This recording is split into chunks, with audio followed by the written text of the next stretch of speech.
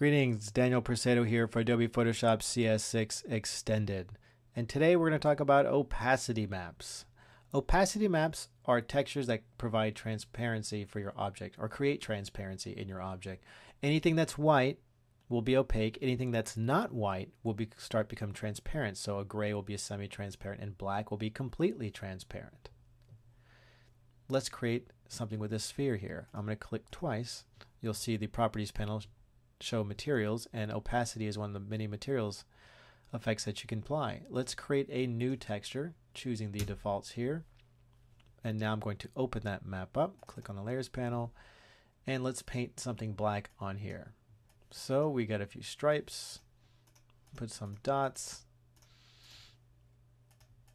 and maybe we should put something gray in here just to get an idea of what's happening with that gray portion. Let's splatter the inside with gray.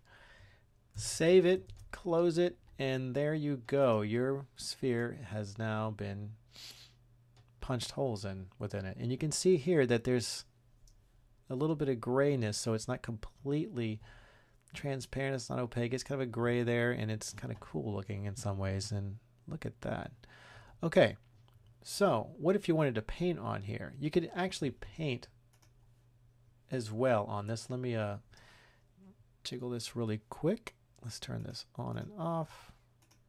Got a GL rendering, so now I can actually paint on. You can't paint on a ray trace render, but here you go. I am painting with my gray brush, and it's kind of punching a little bit of holes here. Let's turn it black and see what happens. Now we're really digging into this thing. I'm cutting out the entire side here. What you say? There you go. I really am, see? Now if I were to back up here and say I did not have an opacity map, I wanted to show you this real quick. I'm going to remove this. I'm going to remove this texture as well. So if you want to paint something, you'll get this dialog that says one or more materials is not there. It's going to create a material for you. Do you want to? You need to have a material or a texture, a map, something there, a layer to paint on. We don't have anything yet, so we're going to say yes. Now I want to paint, so I'm going to paint on this object. And so that's just simply, I'm painting on the object there. There's nothing unique about that. I'm going to go to paint on target texture and say opacity. Now, if I start painting, hey, you're missing a map. Yes, I want to make a map. Thank you very much. Now if I start painting, I'm actually cutting into the object.